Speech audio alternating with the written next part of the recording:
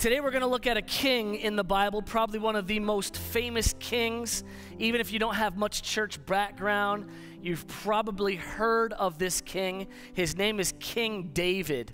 The book of Psalm was written primarily all from songs from David's heart and things that he was going through, ups and downs of his life. Songs that we sing not just in church, but in the secular world. Psalms have been written in secular music. All right, so this King David, he didn't have a very good transition into his leadership role. In fact, the guy that he was replacing tried to kill him on multiple occasions. So you think you got it bad at work? At least your boss isn't literally trying to shoot you or throw spears at you, all right?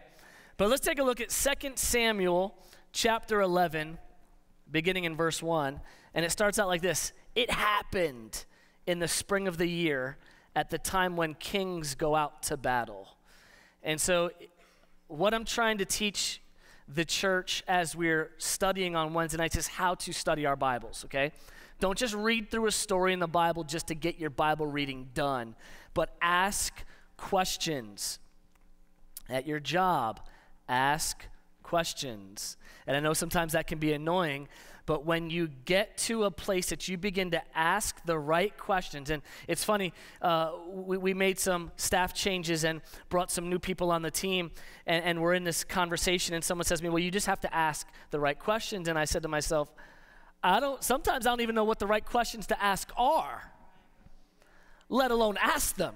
I don't have a problem asking questions, but I don't even know how to formulate some of these questions. When we're reading our Bibles, we need to look at some things, right? It happened in the spring of the year. What happened? What happened? We're going to look at what happened. And then it says, comma, at the time when kings go out to battle. Why do kings go out to battle? Why would kings each year, this time of year, go out to battle?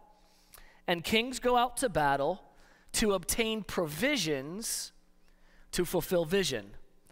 Kings go out to obtain provisions. Kings go out to conquer lands, to conquer other kingdoms, to bring the goods back into their kingdom. Okay, well, that's great, Pastor Mike, but you're teaching us information that we do not apply today. That is not true. You have battles every day. You kings in here go out to battle every single day. Your first battle, many of you, is waking up. That's a battle, right? When that alarm clock goes off, some of you guys working in the city, your alarm clock's going off at 3:30, 4 in the morning. That's a battle. I don't want to get up, right? It's a battle to be in a good mood and let the joy of the Lord be your strength as you're driving down 87 at 5 o'clock in the morning. The thruway, right? That's a battle. It's a battle to he who keeps his mouth, keeps his life, and keeps himself from destruction. It's a battle to keep your mouth, to keep your life, to keep yourself from destruction when it's so easy to come out your mouth, right? There's battles.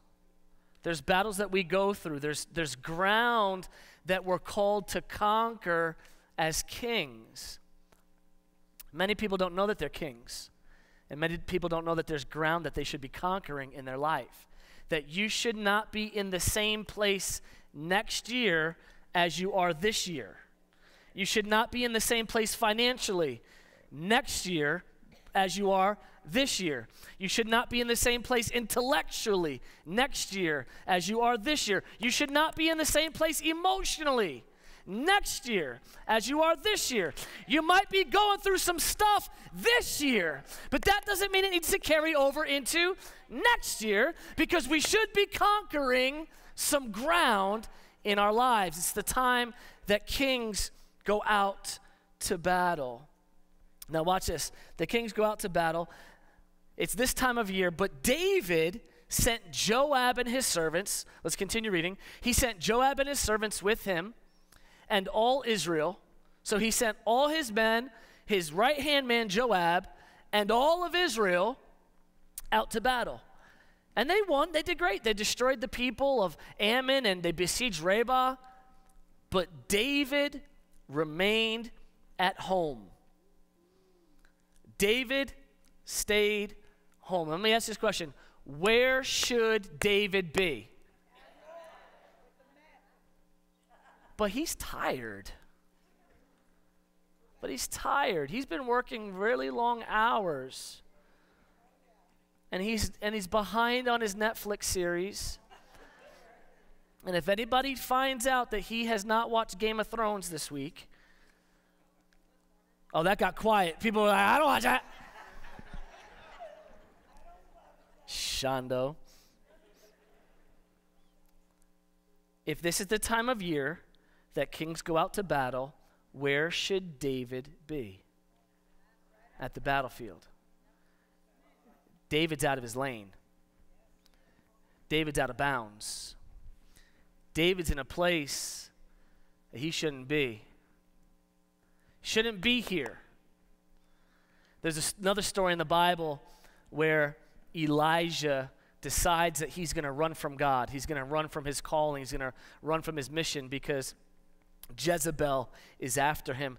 And God speaks to him. He says, "What are you doing here, Elijah? What are you doing hiding in this cave?" And in the same moment, we can ask David the same thing. What are you doing here when this is not where you're called to be?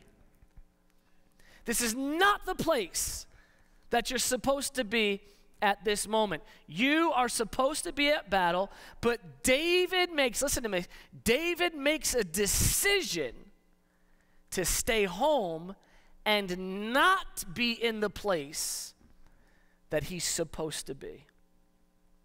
And it happened. Go back to the beginning of the sentence. And it happened. Something happened to David because he chose not to be in the place that God had called him to be. And this is where I find the tendency with the kings and priests.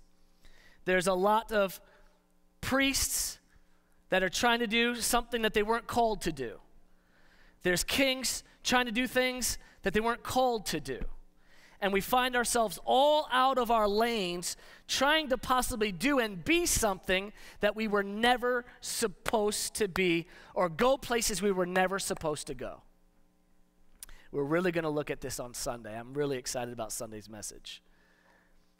You can figure out the direction that most sentences are going based upon the first sentence. Most of us today, when we're in conversation with people, we don't really listen to what people say. Most of us, when we're in a conversation with somebody, are creating our response while they're talking. Most of us are thinking about what we want to say in response to what they're saying instead of actually listening. And if you listen to most people's conversation, what most people are going to come to say to you, they will answer their own statement or their own question with their first sentence. Almost 100% of the time, okay? And so we got to go back and look at the first sentence here. It happened. It happened. It already gives us like this negative approach to where this thing is going. Something bad has happened because David is in a place that he's not supposed to be. Instead of getting our Bibles and reading it all out, I'm going to summarize because it's a really long story. But David goes up onto his rooftop. It's a brisk morning. It's a nice morning. He's got his pumpkin spice latte,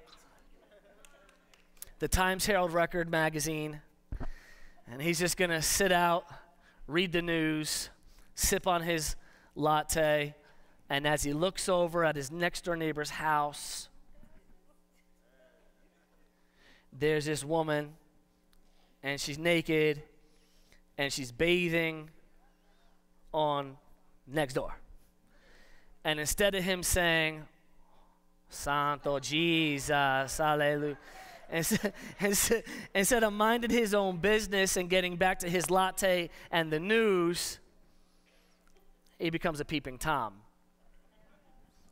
And in this moment, the desire of his eyes now creates new pathways for his actions. I'm telling you this, everything that you've ever done started with a thought. Any action you've ever taken started with a thought. It was like a seed. It was conceived. Then we meditate upon it. We think about it for a long time, over and over and over. We think about it. Now, David was a man of decision. He was a man of action. He was used to making quick decisions. And in this moment, he makes a quick decision. Joab's not there. His other advisors are not there. He calls one of his servants and says, go get me that woman. Sends one of his servants, gets Bathsheba, brings her over, wines and dines her, shows her all the greatness of the palace. He ends up sleeping with her. She gets pregnant. Okay? Now, whatever, that happens all the time and around here, right? Bathsheba happens to be married. Now, we got a big, it's one thing he did that with a single woman. Already, though, he'd have to end up marrying her. But it's even worse now in the time that he did this with a married woman. So now he's sweating. What am I going to do? So her husband, Uriah, is one of the men out at battle. Sends a letter out to the head of the guard, captain of the guard, send Uriah back. It's an emergency. They send Uriah back. David calls him into the kingdom, gets him nice and drunk up, says, go home and have a good night with your wife. But Uriah knows where he's supposed to be. Uriah says, I'm not supposed to be here. I'm supposed to be at battle with my men. How could I indulge in the pleasures of this life when I'm called to live that life? And he refused to go home that night. Now David's got a bigger problem because the dude didn't fall for it. You know, and back then, they didn't all watch the clock and know, wait a second, something doesn't add up on the timetable here. He would have got away with it. But Uriah knew where he was supposed to be. I just wonder today, do you know where you're supposed to be in your calling in life? Because when you don't know where you're supposed to be, you start living a life that you were never supposed to live.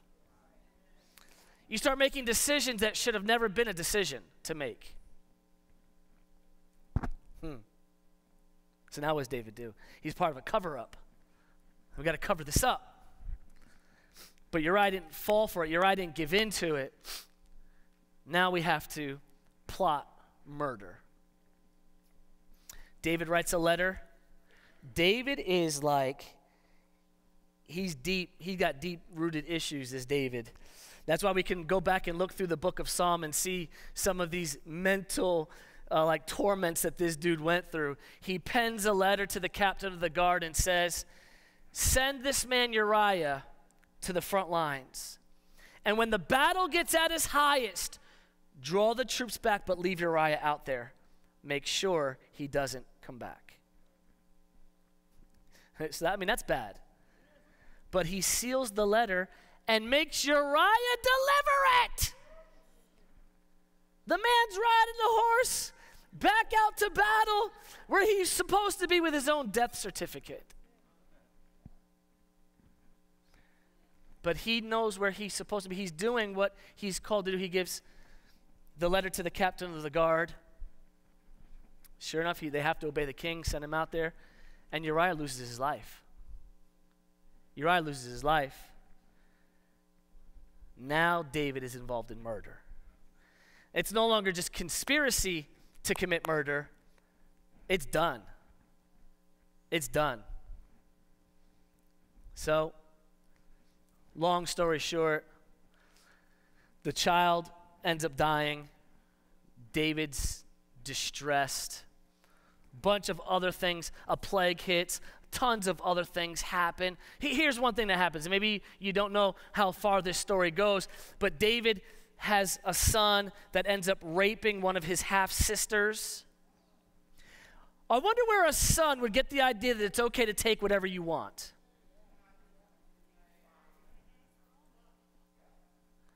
Can I ask that again? I wonder where a son gets the idea that it's okay just to take whatever you want because you want it right now. I'm not going to give you the answer. I'm just going to ask questions like that, all right? I wonder where. All these things happened because of one reason. Ready? Put this up on the screen. Because David forgot why he was born. David forgot why he was born. This is one of those deep questions that will forever transform the trajectory of your life and put you on a solid path if you can answer the question, for what cause was I born? For what reason? What is the purpose of my existence in the world today? What is the purpose of my existence in the world today? David, as a young boy, he's out tending his father's sheep. A prophet comes along, anoints him with oil, and says, "You are anointed as king over Israel." David wasn't looking for it, but he was born to be a king. And kings go out to battle, and they conquer new lands to bring provisions back to fulfill vision. He forgot that he was born for the cause of the king and his kingdom. When he should have been planning his battles, he was planning his pleasures. When he should have been planning the battle, he's trying to figure out, how am I going to get away with this? Now, hear what I'm about to tell you, because this isn't bad. This is factual. Kings conquer. It's what they do. Kings conquer. It's what they do. That's why men chase so hard after their spouse. They want to win the prize. They chase after that thing. They got to go get it. They got to conquer it. They got to own that. That's what kings do. Females, you're the same. Well, I was going to say we're the same thing. You're the same way in the things that you're called to conquer, like the things that are in you that you know you need to accomplish. Right? Kings conquer. It's what they do. But listen, you got to get this. But when kings don't know they are kings, or they forget that they should be conquering the enemy, they will conquer the wrong things. Kings conquer. It's what they do. When you don't have the right thing to conquer, you will choose to conquer the wrong thing. Because kings conquer. Are we getting that? Any big decision that we've made, it was an idea of conquering, and when the proper thing to conquer wasn't there, many times we'll take the second best thing. Because I got to be doing something. Do you know the greatest enemy of a king? What destroys more kings than anything else? You ready? Boredom. Boredom. You've made some of your stupidest decisions when you were bored. When you were bored. You broke most of your diets when you were bored. When you're sitting at home, watching TV, and you're like,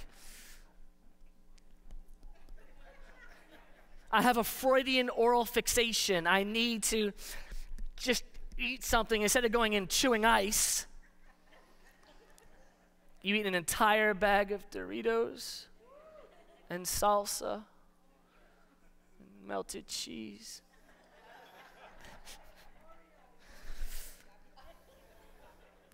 Listen to me very carefully. Ready?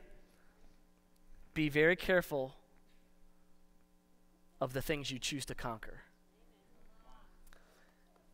Be very careful of the things you choose to conquer. Here's a funny thing, right? Every single service for 2 years, bar none, I've always closed the service by saying, everything we set our hands to, let them prosper and be successful.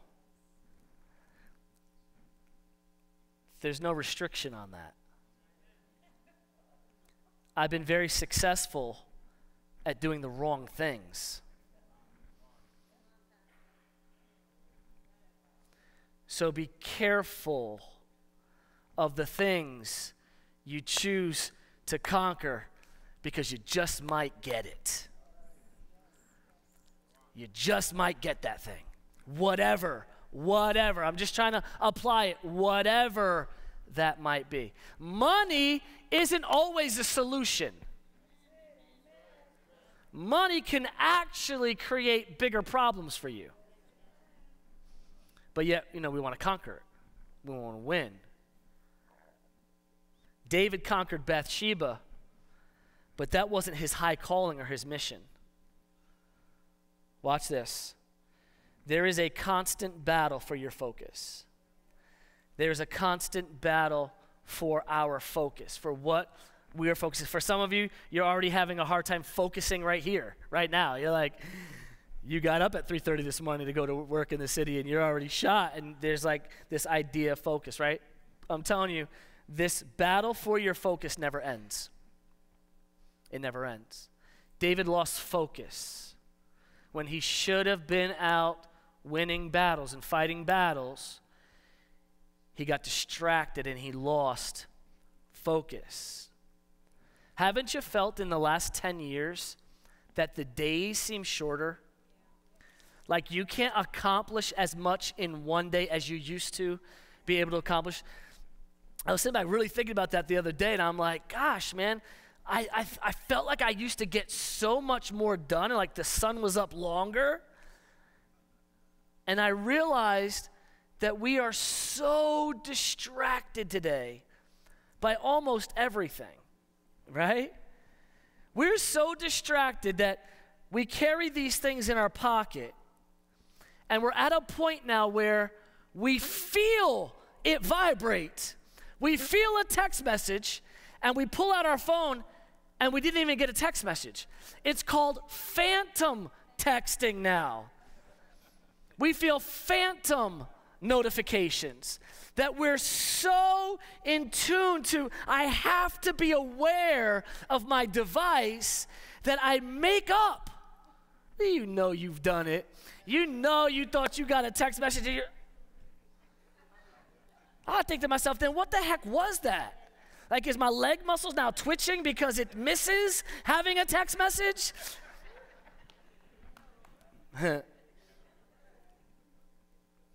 Seems so much like there's no time for anything.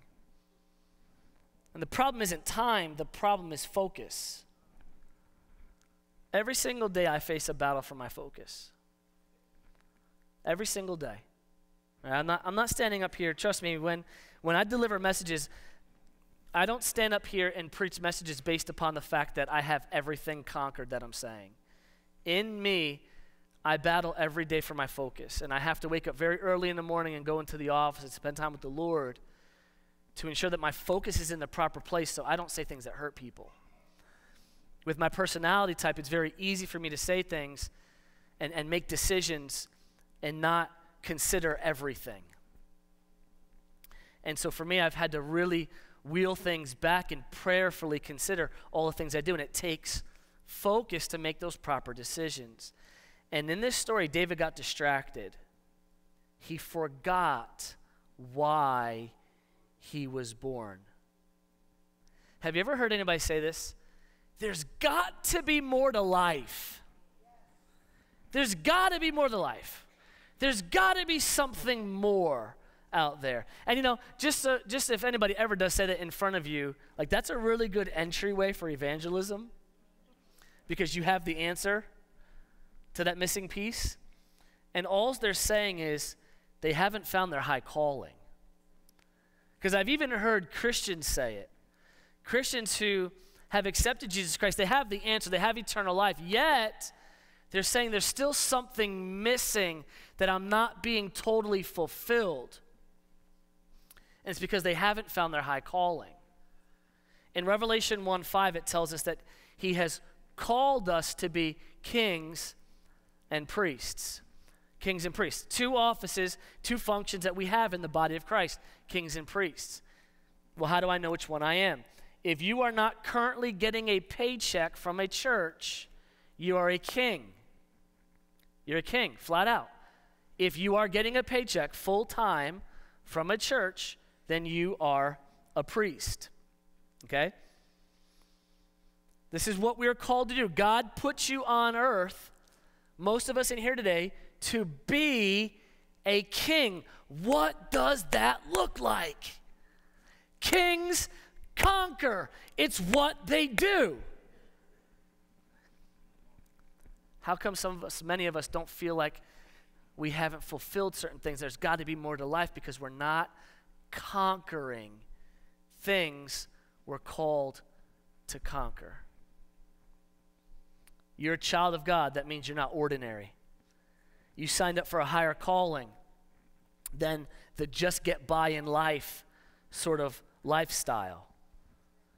Listen to me right now. You are not insignificant. You are not insignificant. We're going to look at this a little bit on Sunday. You are not insignificant. You were born for a cause. God Almighty knows your name. The creator of the heaven and the earth and the sea and everything in it, all the little tiny animals that we don't even know exist deep down in the abyss of the ocean, knows your name. He knows the hairs on your head, or lack thereof, David. He knows you. He's concerned about your life and everything that is involved in that. He fashioned a life that is a perfect fit for your calling. But you must choose to step into it.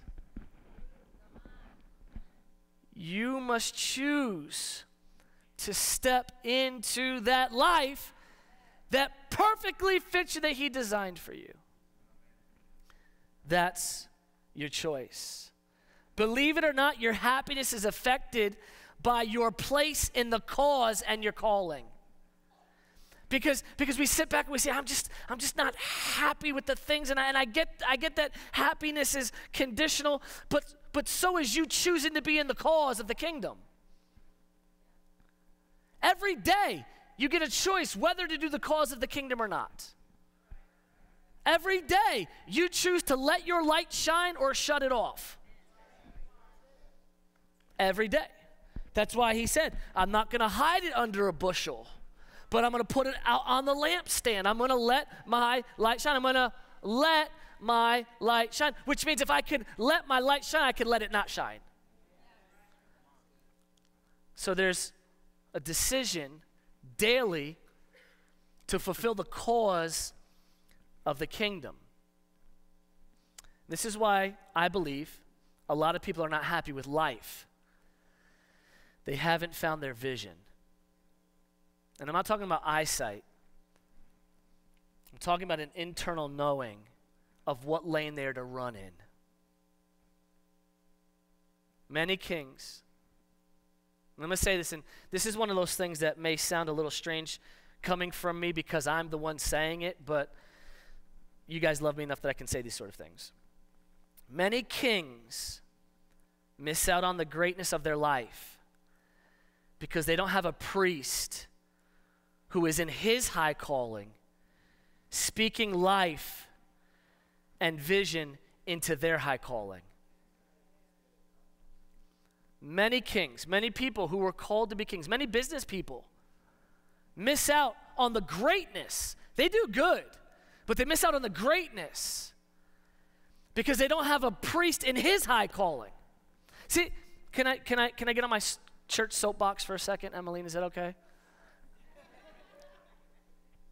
I have a problem with church. What church has become in America. I have a problem that it's become about filling the pews. My calling is not to fill chairs and pews and grow numerically who attends. My high calling is to fill hearts.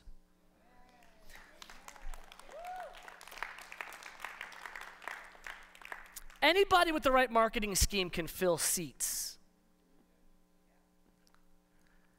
But only a priest in his high calling can fill hearts.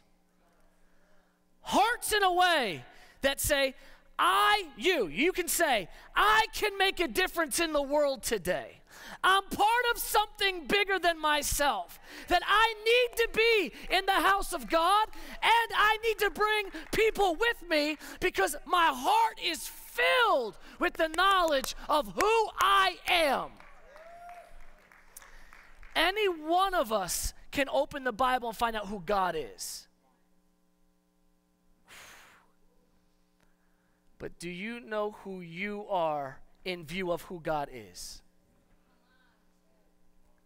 And many kings don't ever step into that place because they don't have a priest in his high calling out the king within. I believe this is one of my main missions in life. Listen what I'm about to tell you right now. I refuse to sit back and watch people who could change the world let the world change them.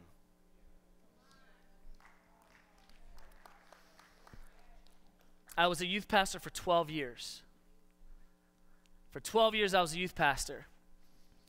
And I sat back and watched as kids who were on my worship team, who were baptized in the Holy Spirit, spoke in other tongues, laid hands on other teenagers and watched miracles happen.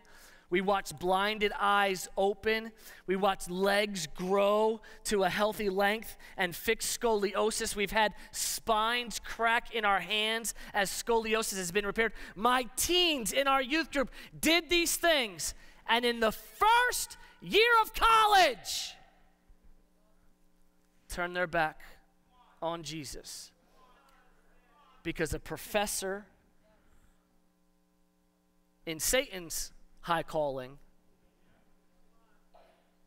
convinced our kids who were raised in our church that God was not real.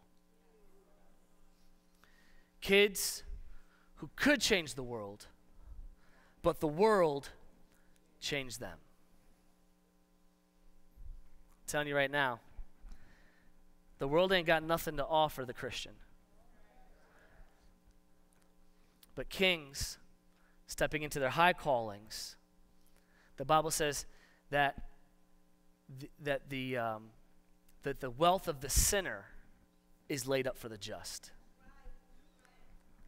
For the kings who are in their high calling. Has anybody in here heard of a midlife crisis? Maybe you know someone who went through a midlife crisis. I'm about to turn 40 in February. I'm about to hit that midlife number. 40 is midlife in the United States. And I'm just telling you what I was going to do because I'm not really going to do it, but on my 40th birthday around that weekend, I was going to come with a toupee. Big old, beautiful hairpiece with long, flowy blonde hair, just like real edgy, real trendy, you know. And I wasn't going to say anything. I wasn't even going to draw any attention to it. I was just going to come out here and be like, man, he's got a beautiful head of hair. I wonder where that came from. But around 40, right, 40, 45, generally, men begin to question their existence. Right, this is what it stems from. Have I done enough? Have I accomplished enough? Am I going in the right direction? So they change their hair. They have to buy a sports car, right? Go buy a boat they can't afford, go into all sorts of debt. Many men choose to trade in their 40-year-old wife for two 20-year-olds.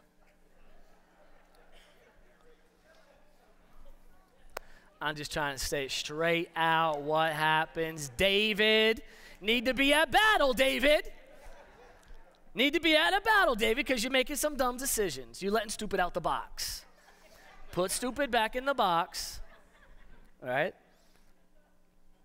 But I don't think that midlife is the crisis. I think that we have a lack of vision crisis. A lack of vision crisis. I think that men and women alike get to the mid of life and we forgot what the dream was. We don't know what the next step is. We don't know what the next season is. Our kids are growing or grown. Our whole married life has been raising kids. I don't really even know you anymore. I don't even know if I like you anymore. And we lose the vision from where we once began. How did you get here? What are you doing here? Elijah, David, why are you going over to Bathsheba's house? Or why are you calling Bathsheba over when you're supposed to be out at battle? Kings, not knowing who they are and what they are called to conquer, will inevitably conquer the wrong thing. The Bible says, for this cause you were born. The cause is the cause of the kingdom. Listen to me right now. Put this up on the screen. If you don't have vision from God, the world will give you vision. If you don't have vision from God, the world will turn on the TV, read a magazine, turn on the radio, whatever. It is pumping your veins full of vision. Vision. Turn on some QVC, Home Shopping Network.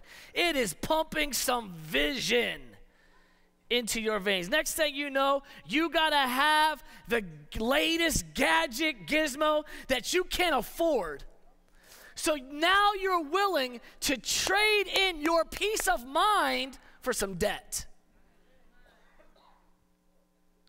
Listen, when a king forgets why he was born, they start conquering things they shouldn't be conquering. They start buying things they shouldn't be buying. They're not in any position to buy. But they trade in, somebody needs this. They trade in their personal security for an instant fix. Purchasing, when you have to purchase something on credit card that you can't afford, it's to fulfill an instant need, an instant fix. I gotta have this thing now.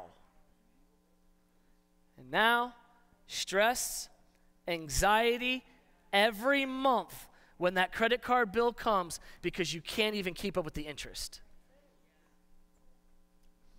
When kings who were called to change the world have adopted the world system, and now the world is changing them. Simply, just think about that. Just simply think about that. Now affecting the believer. Now we feel kind of bad, right? Oh my God, if you knew my credit card debt. I don't really care. It's not my intention to make you feel bad. I just need to make this real. Because I'm telling you right now, this teaching right here, the message I'm going to preach on Sunday, I don't think I could preach in any other church. I don't think the things I'm going to say on Sunday, I think other churches would run me out. I think people would leave other churches for the sermon I'm going to preach on Sunday. And so if I'm going to say this, my Sunday message, if people could leave our church because of the sermon on Sunday, they probably should leave our church.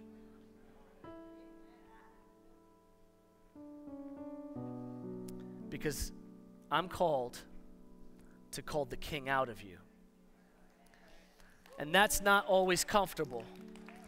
When we're in the gym, working out, you can ask any of the guys. The reason why I can't go to public gyms, I scream too much. I scream too much. But in that moment when you're bench pressing and I'm in your face screaming, you can get one more after you've already given me 5 one-mores, and your chest is burning, your arms are shaking, you don't think you can do it, I'm calling greatness out of you. Sunday, greatness will be called out, or a personal dissatisfaction with yourself will be called out. And that's why a lot of people leave church. It's not about the pastor, it's not about other people, it's not about offense. It's a personal dissatisfaction with themselves. Now I want you to feel good. Back in 2 Samuel chapter 11, it said it happened. It happened All that stuff happened because David wasn't where he was supposed to be. It happened. But I believe that Wednesday night, Halloween night, God wrote a different "it happened" story. For months now, we've been casting vision that we were going to go into our community and we were going to do something that we have never even seen happen before. We were going to go into our community and we were going to attempt to do something. And all we prayed was, God, everything we set our hands to, let it prosper and be successful, and we're following after you. We knew that we couldn't do trunk or treat here anymore. We don't have the property for it. We even moved it inside into something called Seek-a-Treat so we could have more parking, and it got so big that it backed up the whole road. A car accident happened at the corner. It was just a scary situation. It wasn't safe. And I don't know if you knew this, but for 2 years we didn't do anything on Halloween because we just didn't have the vision. I went to a conference, and I heard a pastor at the conference said, stop trying to think that you have to do everything. Find out what your city is doing and make it better. So I was like, find out what the city's doing, make it better. Well, I don't even know, what is Middletown doing? Like, what can we help make better in Middletown? And then I started thinking, okay, what can we do about, let's think about Halloween. We really wanted to do the trunk or treat. Maybe we could use one of the parking lots in the city or whatever, but then what if it rains? What if it's cold? And then I said, wait, I think the mall used to do something with Halloween. And so we sat down and we said, could we make it better? Could we make it bigger? We began to design vision. What could this look like? How many lives could we impact? And then, you know me, I come out my face out of nowhere, and I said, we're going to give out 100,000 pieces of candy. I didn't even know how much 100,000 pieces of candy actually was. 100,000 pieces of candy is over 1 ton. Like weight, a ton of candy. It's over 2,000 pounds of candy. Well, we don't even have a vehicle to move that kind. Like, we got a 3/4 ton pickup truck. It can't even hold 2,000 pounds. How the heck are we going to get candy to the mall when we come out our face? And we needed to enlist the help of kings. On Wednesday, Halloween night, kings and priests joined arms and went into battle.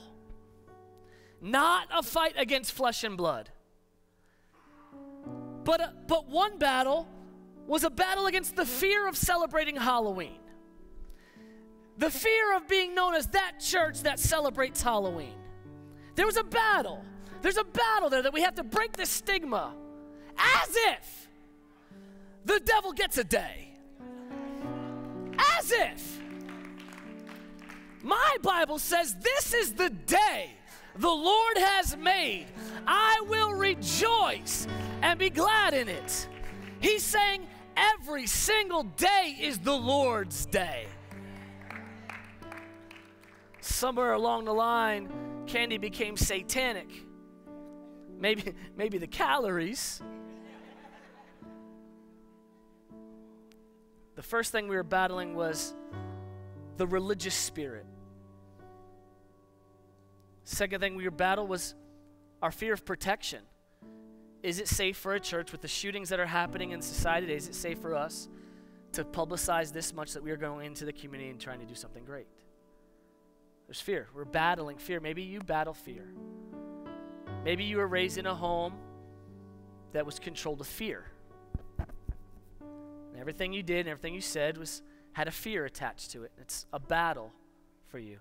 On Wednesday night, kings and priests joined arms and we battled. We battled against the kingdom of darkness. Wednesday night,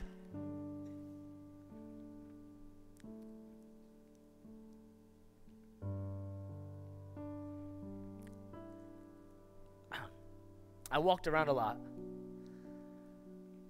Wednesday night,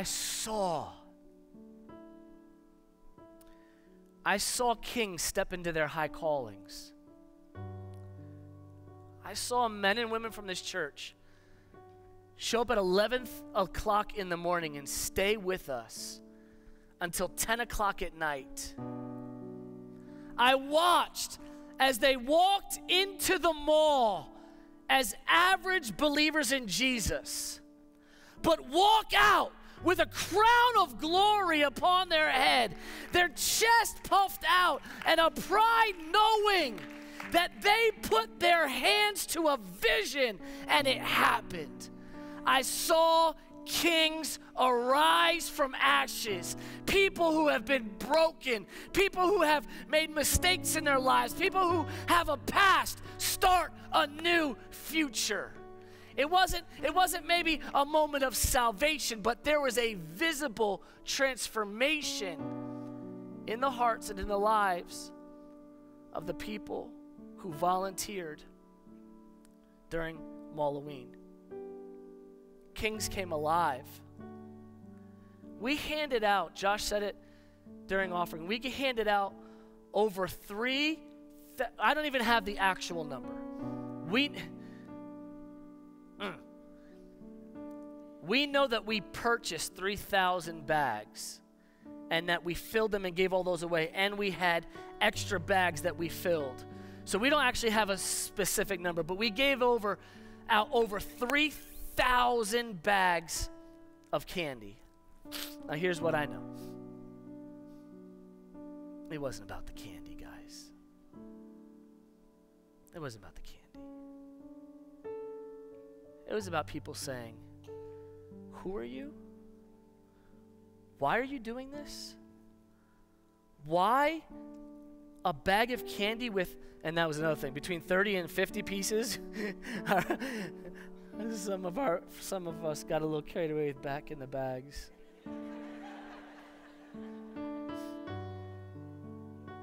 We handed out over 3,000 opportunities for people to see a church website link and take out their mobile device or go home and look on their computer and search or type in our address. 3,000 opportunities for people to click on our media and watch a life-giving sermon that could forever change their life. 3,000 opportunities for someone to make a decision, say, there's something different about these people who were in the mall. I want to see what's happening here. We had 2 tracks of vision. There were 2 wins that we were going after. We wanted to hear people say, "This is a church?" And we wanted to say, "Wow, you guys are so generous." And this happened. Play the video.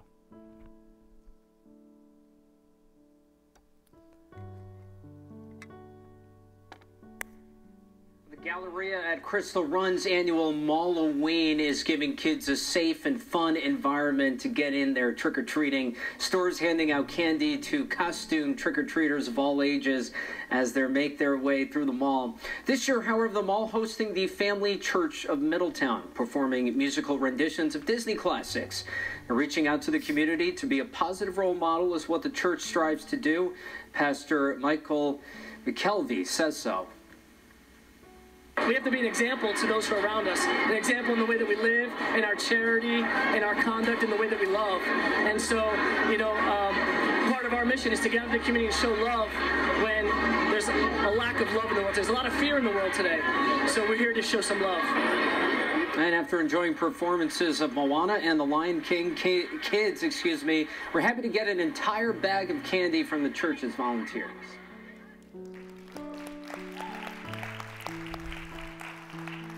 So did you catch the very last sentence? Kids were happy to get an entire bag of candy from the church's volunteers. Now, we didn't even know they were showing up. Something you got to understand about Family Church is that we're not the church that takes selfies while serving. That's not the point by which we did it. Our whole point was maybe somebody would look up the website link and come to church. Because we do church, our lane, we do church really well. And so really what we did was we just took what we do at church and did it at the mall. I mean, that's all we did. It's not like we tried to do anything special. We said our win is going to be that people saw the generosity of kings. And that is the exact terminology that the writers of that article chose to say. Kids, now let me reword it to what he didn't see. Kids were happy to receive a generous bag of candy from the church's kings.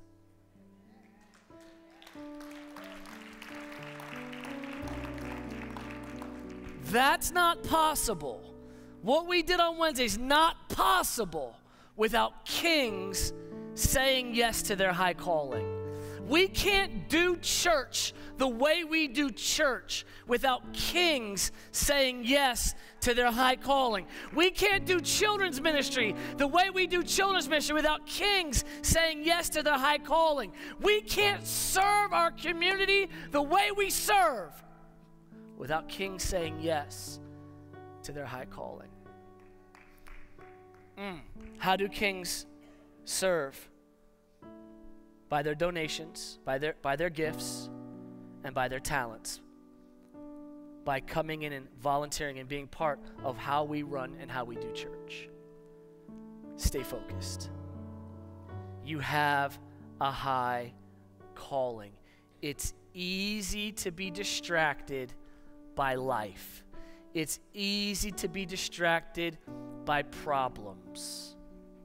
Remember, you were born for a purpose. You were born for a cause. Not by accident, not insignificant. Tonight I want to pray. I want to pray tonight that maybe you have not found your high calling because as of today, you haven't made a decision for Jesus Christ. We're going to pray. We're going to pray in a moment for salvation. We're going to show you how we do that here at Family Church. But I also want to pray for something else. Maybe in your life, the "it happened" is a lot like the Britney Spears song. Oops, I did it again, and again, and again, and again, and it happened again, and it happened again, and it happened again, and I promised God I'd never do it again. Oops, it happened again. Instead of the wrong thing happening again and again, could we make an internal decision to say yes to the high calling?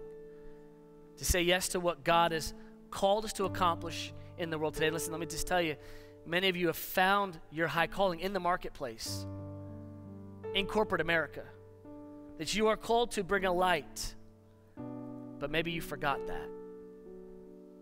Maybe you forgot that you were the light for the cause of the King and his kingdom right where you are. But it's so hard. Yeah, you're in a battle.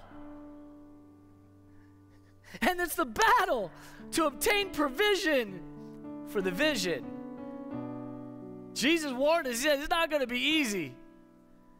There's just going to be some times that being a Christian and letting your light shine is going to stink. But you have a cause. You have a purpose. I'm going to pray tonight that the Holy Spirit will help you and guide you, that he would lead you.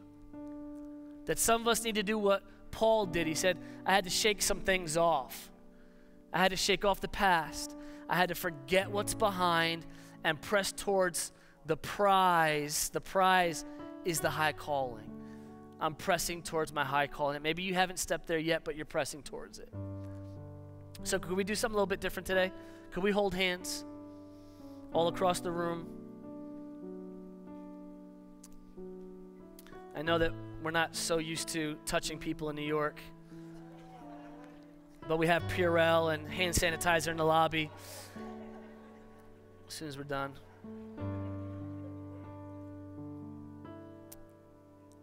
First, I'm just going to pray a general prayer over our health and our vision, our emotional status. New Yorkers are so emotional. You ever notice that? Like, we're so emotional, but it's good. Like, we get really good emotional things, and then anyway, I'm emotional. And then secondly, we're going to offer salvation, all right? Father, we come to you in the name of Jesus, and we thank you for tonight. I pray, God, that inside of us, we're feeling the call of the King being drawn out of us. That we're recognizing within ourselves who you created us to be, that there is an innate purpose, there is a calling upon our lives, that we were born with a purpose. God, I pray that you continue to reveal this to us, that you continue to open the eyes of our understanding and enlighten us to that truth. Lord, I pray tonight, if there's anybody who came in here with a heaviness in their life, that they can shake off that heaviness, the things that so easily grab a hold of us, so easily distract us, and that, God, we can stay focused on the things that you call are easy and light, the things that burden you, that's the cause of the kingdom. That the cause of the kingdom can be light if we say yes to the call. Tonight, God, I pray for a healing within us. And maybe there's someone in here tonight that they've been hurt with church. They've been hurt by church. They've been hurt by church people. That, God, there can be a forgiveness and a renewed vision of who you are in relationship to who we are. Man's going to make mistakes, God, but you've never made a mistake. You sent your word to perform it, and it will never return unto you void, but it will accomplish exactly what it was set out to do. So tonight we thank you for a healing in the church at large, church across America, the church globally, God. We pray right now for a healing. We pray for a healing in our government, God. Elections being yesterday, God. We pray for our elected officials that, God, you give them wisdom. Let us not be separated. God, let us find peace and harmony. Make the right decisions. Now, Lord, tonight, if there's anybody in this body who they've come in far from you, that they can find their home with you tonight. That they can say, this is the day. It happened tonight. It happened tonight. Tonight was the night that I gave my life to Jesus Christ. And here at Family Church, we pray a simple prayer, and I just ask everyone to repeat it. It goes like this. Dear God, I come to you just like I am. I believe that Jesus Christ is my Lord and my Savior. Jesus, I accept you into my life to change me and to make me new. Thank you for accepting me. In Jesus' name, amen. Amen. If you prayed that for the first time tonight, or maybe you just said, hey, you know what, I need an it happened moment. I need a benchmark to say this is where I made things right again. If you fill out that card on the seat back in front of you, we'll send a follow-up to check on you and see if there's any information that you'd like to have. If you don't know anything about Christianity, anything about church, anything about Family Church, there's a book on the seat back in front of you. It's yours. Take it. But we ask that maybe you stop by one of the tables. If you need prayer, deeper prayer than what we did tonight, stop at one of the high top tables. Meet one of our team members back there. If there's something that we haven't mentioned, don't leave here without getting what you came here for. Amen. Father, we thank you tonight for a word that will never return to you void, but will accomplish exactly what you set it out to do. Lord, I thank you tonight that as we lay down to sleep, we will have supernatural sleep, that we will have rest. That person who's been dealing with sleep issues, that they would have a supernatural rest tonight, and they would know that it was you touching their body. Father, we thank you. Everything we set our hands to will prosper and be successful. We are blessed coming in. We'll be blessed going out in Jesus' name. Amen. Love you.